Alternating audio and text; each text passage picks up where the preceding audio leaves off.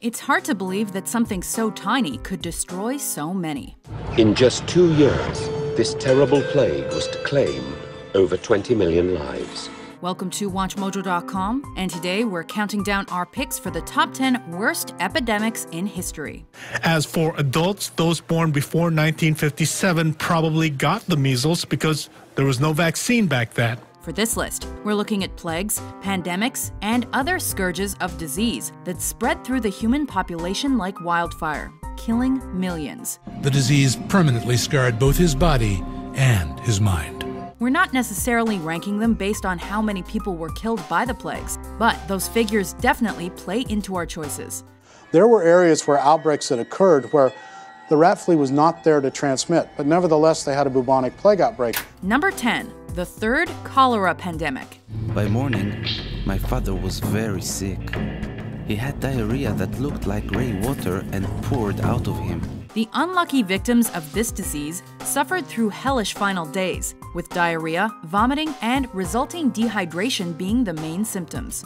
This is the emergency area where the patient first comes if the patient has severe dehydration. Severe dehydration is a medical emergency. With the most deaths of any 19th century epidemic, the third cholera pandemic began in India and spread across Asia, Europe, North America, and Africa to countries like Russia, where over 1 million people died. So in a matter of days, you might have 10 people infected, then 100 people, then 500 people. 1 person in 5 will get severe diarrhea.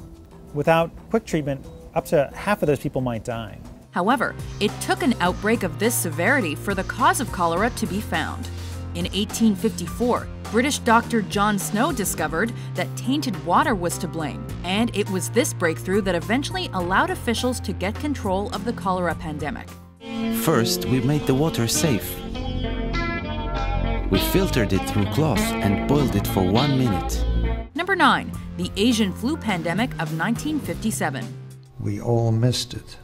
The military missed it, and the World Health Organization missed it.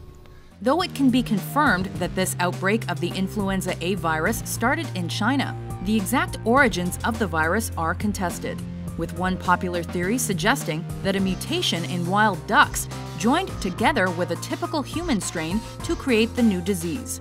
One of 3 flu pandemics during the 20th century, this one was the least deadly, with estimated global death figures ranging between 1 and 4 million. And that's likely due to the fact that a vaccine was created in 1957 that helped stem the rash of infections from this avian flu. We had 40 million doses of vaccine by the time that the end of the year came. Number 8, the World War I typhus epidemic. Food was growing ever more scarce. The queues outside the bread shops stretched right down the length of the street.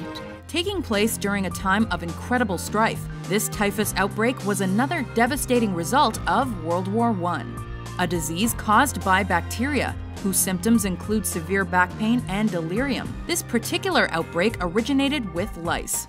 The perfect setup for epidemic. And then it struck. Typhus. It was for this reason that delousing stations for the soldiers had been set up on the Western Front, which helped keep those troops healthy. Next, the 40,000 Italians dwelling in the jam-packed air raid shelters were deloused. However, the Eastern Front was not so lucky. By the time of its peak, between 25 and 30 million cases were reported across Soviet regions, with 3 million Russians and even more Poles and Romanians dying from infection. In over 3 brutal years, 2,300,000 Russians had died. A further 5 million injured. Number 7, Kokolitsli. The Aztecs' crowning achievement was a gleaming capital city that astonished European explorers called the Venice of the New World.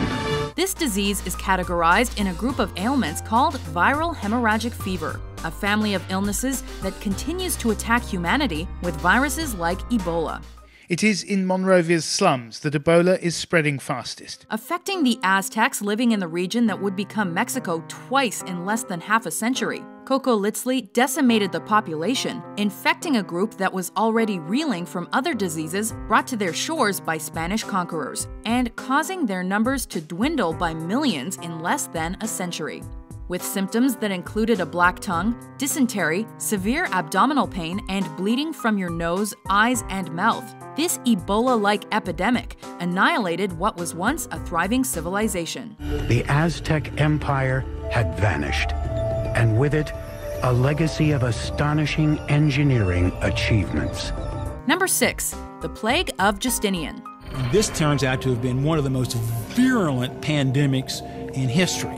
A forebearer of a pandemic that will be featured later on this list, this plague is believed to have been brought to the Byzantine Empire and Constantinople specifically by infected rats traveling from Egypt on grain boats. Some citizens blamed the plague on the Empress Theodora, saying it was a punishment from God for her sexual promiscuity.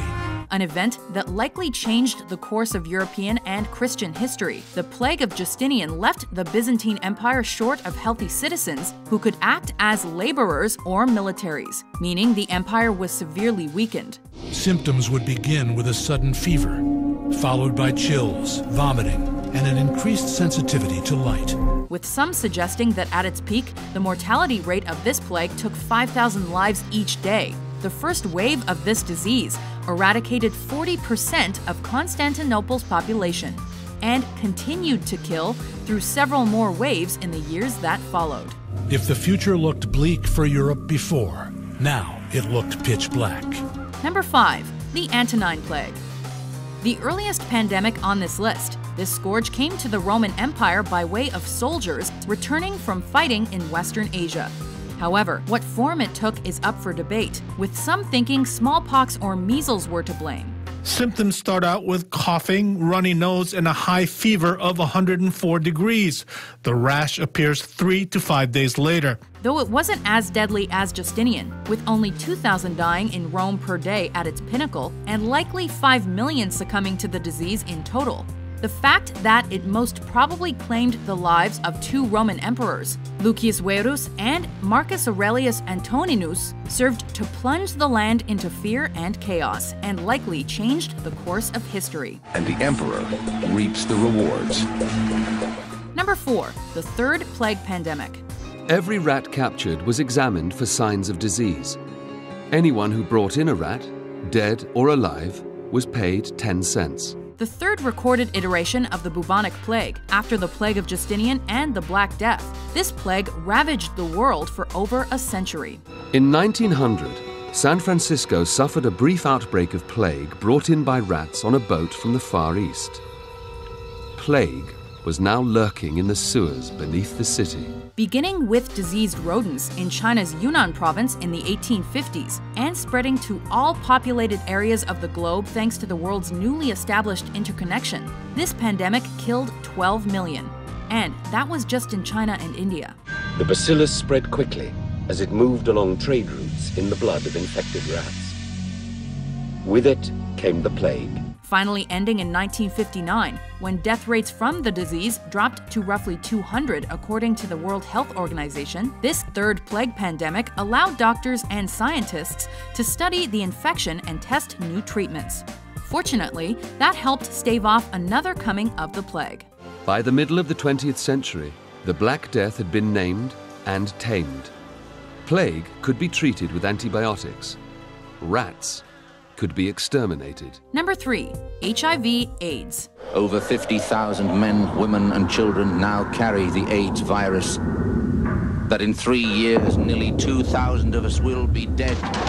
Theorized to have spread from primates to humans sometime in the 20th century, there was a case of an HIV-infected human in the Congo in 1959. But it wasn't until the early 1980s that the disease was detected and named in the United States, and the epidemic known as AIDS truly began to spread and define the subsequent decade.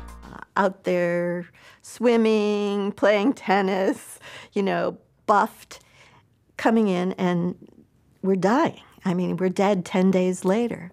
Despite early ignorance that the disease was exclusive to homosexual males and intravenous drug users, AIDS attacked those who didn't take precautions indiscriminately and without mercy. A positive diagnosis is still a life-altering experience. In Cambodia, people living with HIV are often disowned by friends, family, and the community where they live. This humiliation can be unbearable. Fortunately, after over 30 years and over 36 million deaths, scientists have been making headway in terms of treatments and possible vaccines, although sub-Saharan Africa is still badly affected. In Africa, there's a much higher prevalence of HIV, so your probability of it being exposed to someone who's infected is much greater. Number 2, the 1918 flu pandemic.